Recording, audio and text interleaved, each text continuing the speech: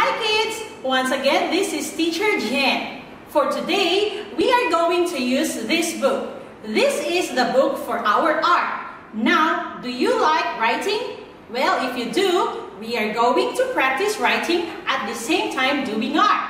So if you are ready, let's start! Alright kids, for today's art, we are going to work on this page.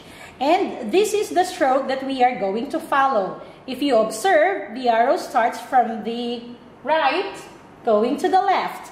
Now, over here, you can see a tree house. And we have here ladder. We are going to draw the ladder following this stroke. So, over here, you can see the dot. Always start with the dot. So, from this stroke, you have right going to the left by tracing the broken lines.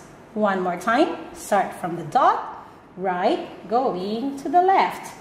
Finish all of this ladder and also on this side before you can color the picture. Now, when you're done with this, I want you to color the picture. This time, I'm going to choose to color this boy.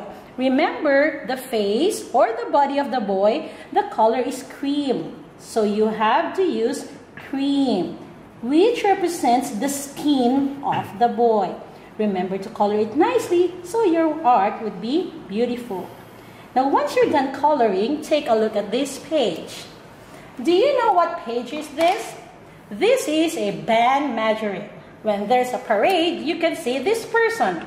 This time, this is the stroke that we are going to follow. From left, going to right. So where's the dot? Yes, right, this is the dot. So from this dot, you're going to write, starting from the left, tracing the broken line, going to the right. Let's do it one more time. Start with the dot, from the left, going to the right. Take a look at her boots. You have your broken lines. So I want you to trace these lines too. Once you're done, then you can color the picture. This time, I'm going to choose color pink, as I am going to color her dress.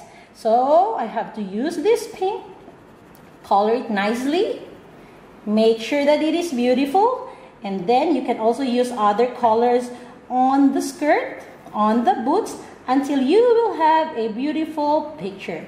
And there you have, kids, we just finished our art at the same time practicing writing.